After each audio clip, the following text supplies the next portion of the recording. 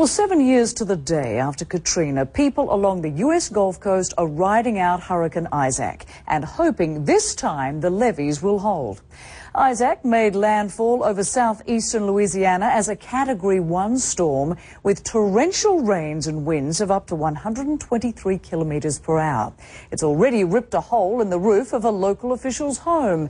The main concern is the storm surge. Forecasters say it could reach as high as 4 meters, and Isaac could dump up to 50 centimeters of rain on the area.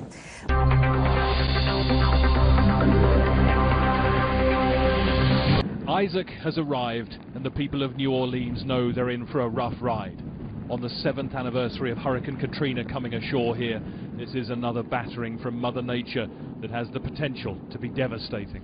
The people of New Orleans are starting to get their first taste of what Hurricane Isaac is all about. This is Lake Pontchartrain, and you can see what the winds are already doing to the water here. The fear of a storm surge and torrential rain for possibly days on end is a very real threat to this city, and this is only the beginning.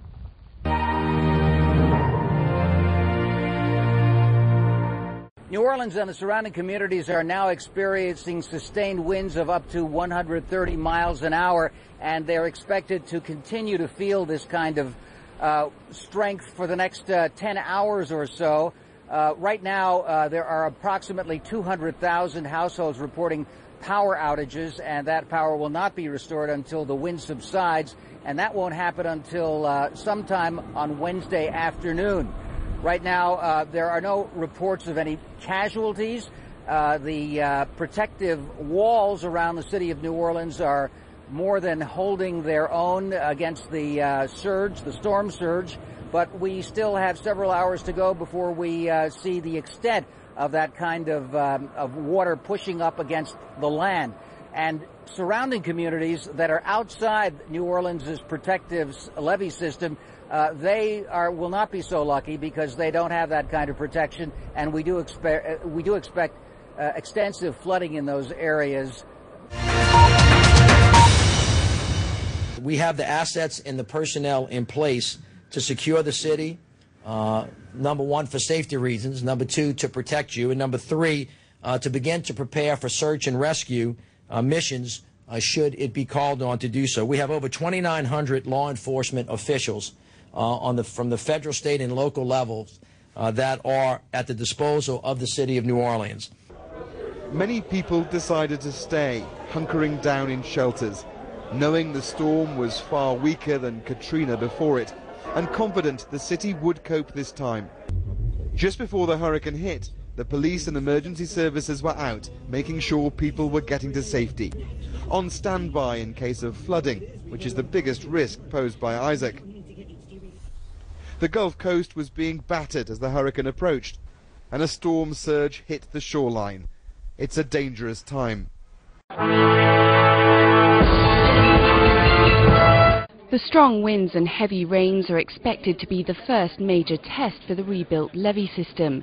7 years ago this very week, that system collapsed and Hurricane Katrina devastated the city. 80% of New Orleans was flooded, causing billions of dollars worth of damage. Over 1,800 people were killed. Local and national authorities were slow to respond and crime rates shot up. But officials say they've learnt their lesson. We are staged. We are battle ready. We're in battle rhythm, and we will be prepared to handle what comes our way. The U.S. Army Corps of Engineers has reinforced levees. The governor activated 4,000 National Guard troops and warned neighboring states that Louisiana could need assistance.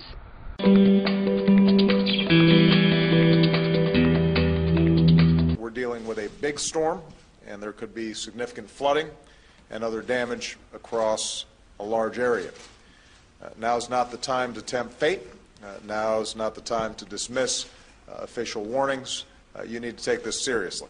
Isaac killed 22 people and caused widespread flooding and damage in Haiti and the Dominican Republic before touching the southern tip of Florida on Sunday. Top winds are expected to reach 145 kilometers an hour.